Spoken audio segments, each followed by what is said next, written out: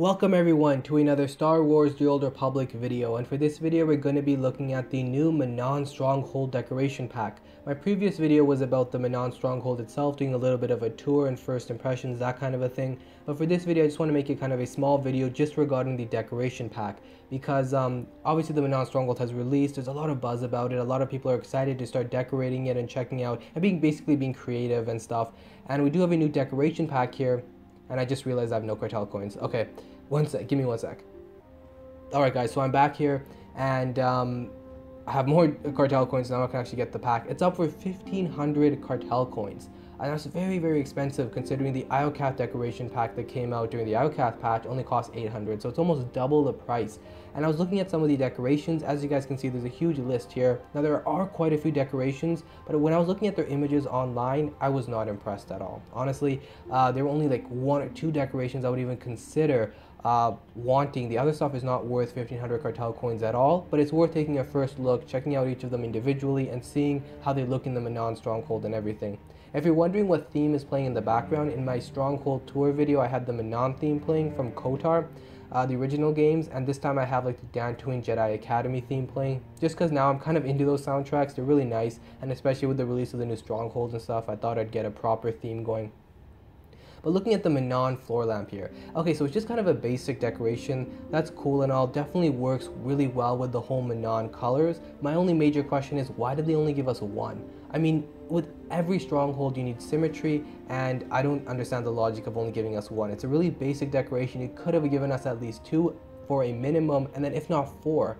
I mean, what do you expect people to do, waste now credits on the GTN after having paid 1,500 Cartel Coins? Not a big deal for me considering I have enough credits, but just for the average person that actually shelled out money for it, I don't understand their logic there. They should have definitely given if 2 as a minimum, if not 4 of these floor lamps. But anyways, really cool search function here. I'm really enjoying that quality of life improvement though.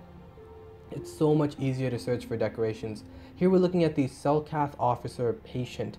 I'm not sure what that name implies. I don't know if he's a patient or something, but anyways, basically what it is it's a Selkath in that armor set. Now that armor set is from the Stalwart Leader pack. It was the silver one that was supposed to kind of look like the Havoc Squad armor set, not a reskin, but just kind of going off that theme.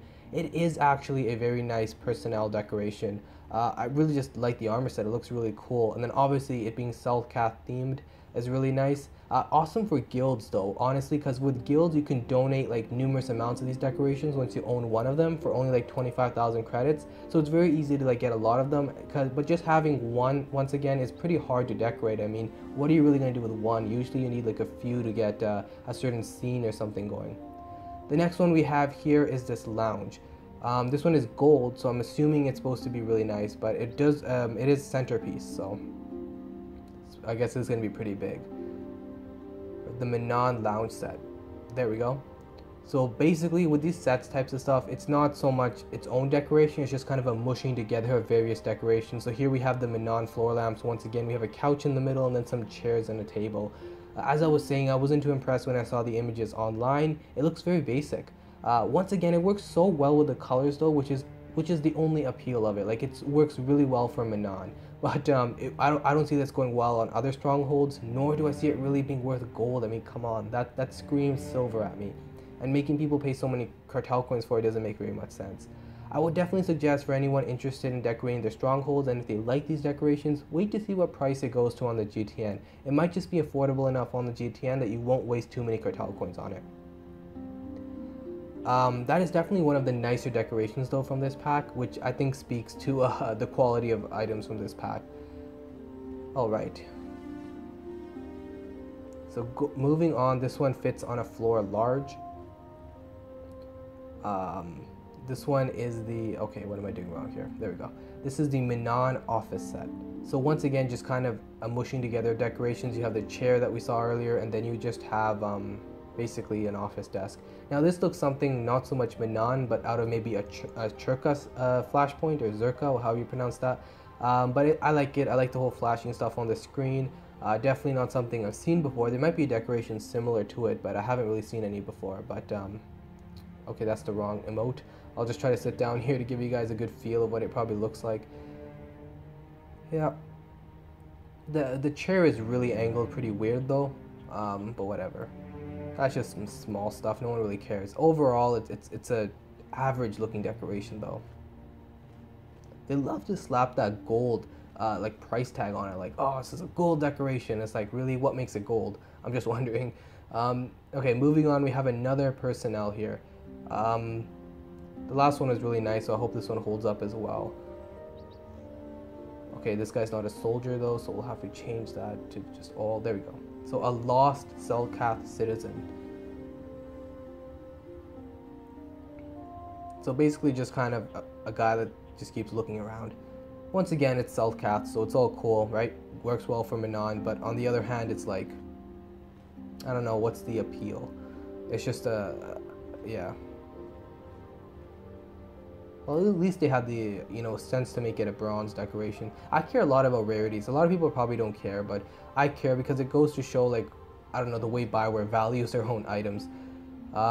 Here we go. Finally, they give us 4 Manon flag, standing flag or hanging flags. So that makes more sense, right? Like, we have so many of these hooks here. We have to fill them up somehow. So it makes sense that they would give us more of those.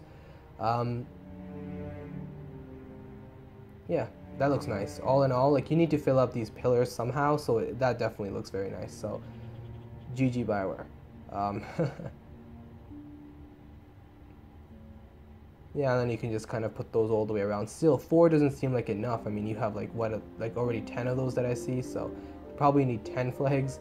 But also, there's a lot of other flags that came out of different packs that you can just slap on here. We'll move on to the patio set. If I sound really unimpressed, I am unimpressed. I was definitely expecting more. The Owlcat decorations that came out of the Owlcat pack were definitely really nice. And here, look at this, the Manon patio set. So this is basically just like 1/4 of that lounge set we saw earlier. I mean, they just took out the couch, took out the lamps, took out one set of chairs and table, and just left us with one set. I mean, come on, that screams zero effort.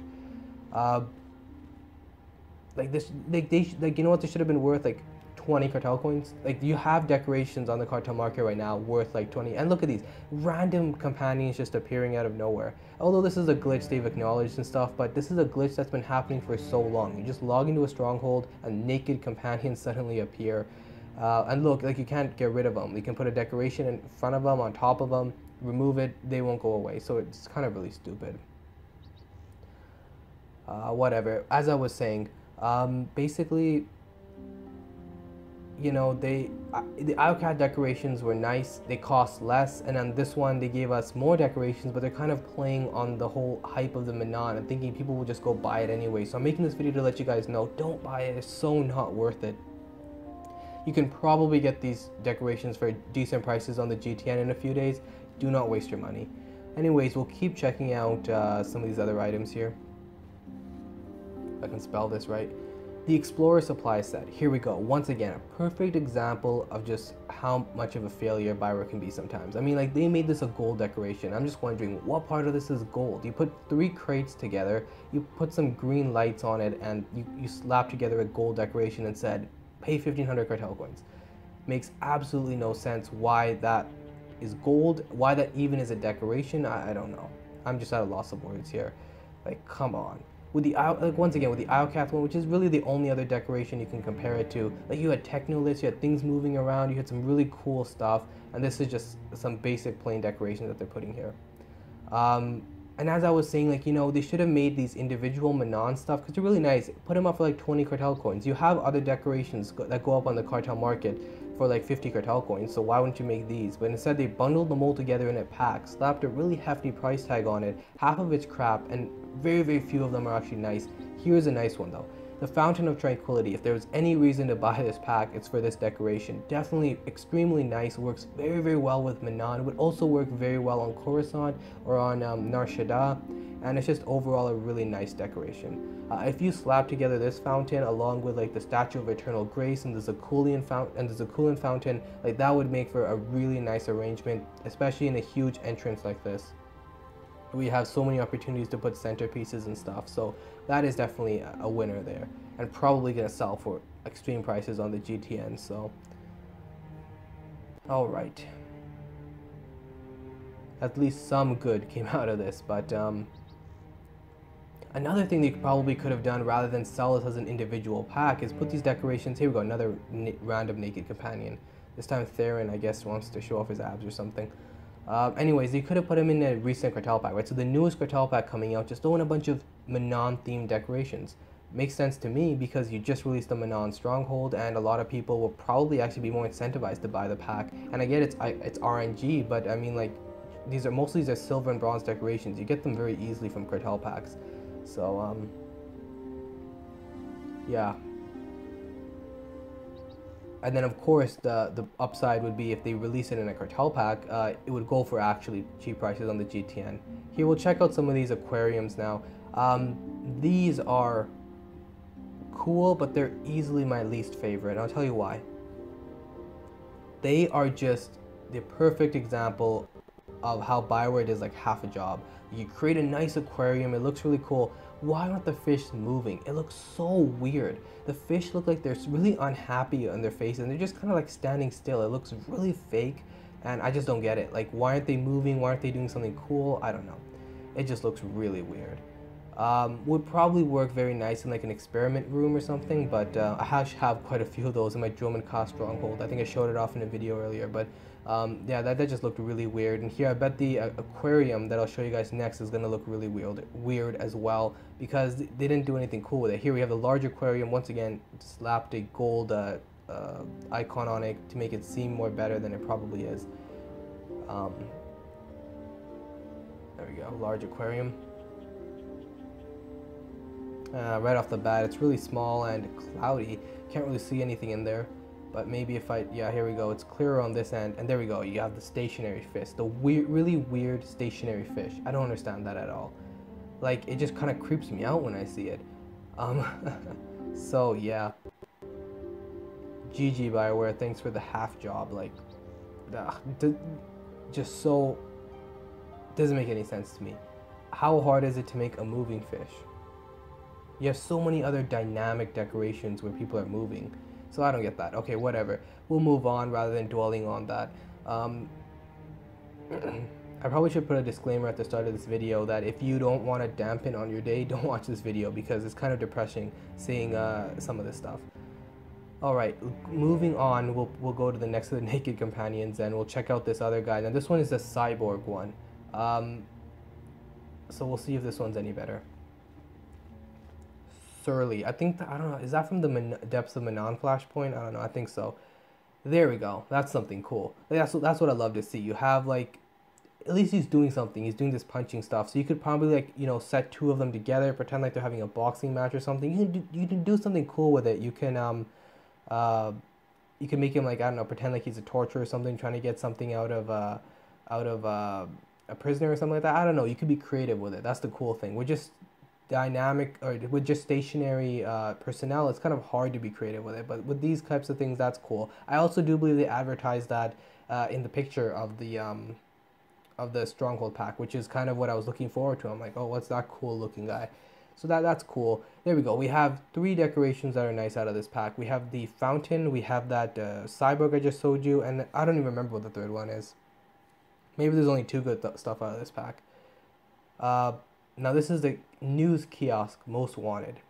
So we have those 2 guys reappear again. In case you're wondering who they are, I don't know, there was another decoration released called the Bounty Monitor, and you could click on, it was a clickable decoration, and it showed different bounties popping up, and these were the 2 bounties that kept popping up. So I don't know, they seem to be some really notorious villains or something with large bounties on their head.